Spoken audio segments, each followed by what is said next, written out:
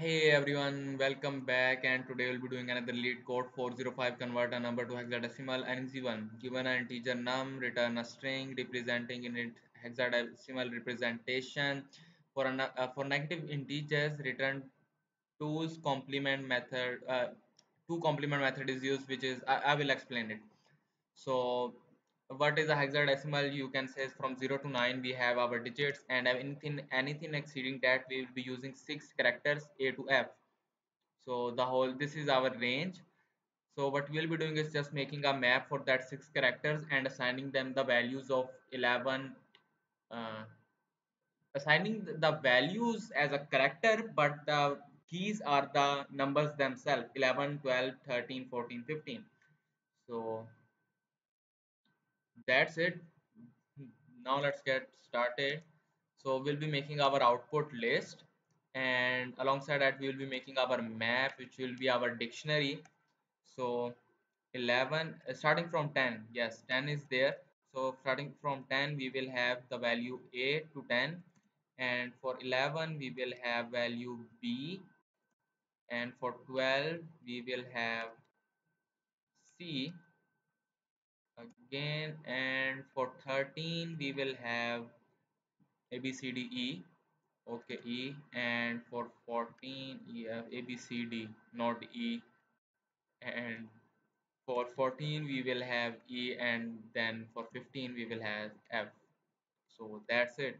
Yes, we are done with our map. So we'll be checking our base case. If our number is equal to 0, what we'll be doing is just return 0 in string form. Okay, so if the number itself is less than 0, this is two complement method, you can say, in which if you have a negative number, you take the power of 32 to 2 and then add it to that number, and then that number, if you perform all the other procedures to it, just give you the hexadecimal.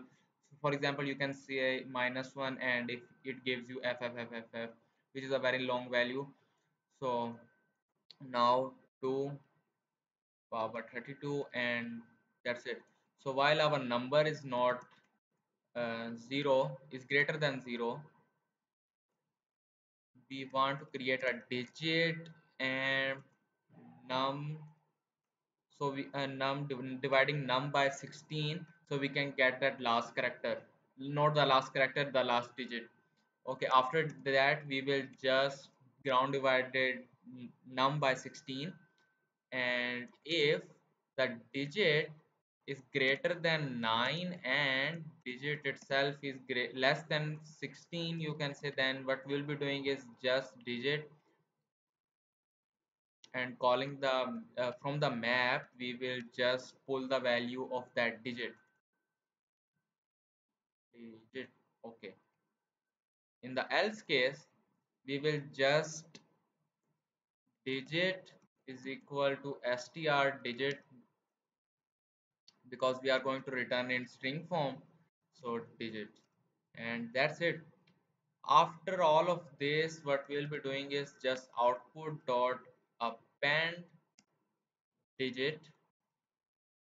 Okay, and now just return, we'll be returning in string, so we'll be joining our join output by reversing it. So that's it. I think this should work, and let's see if this works or not. Yeah, this works. And that's it.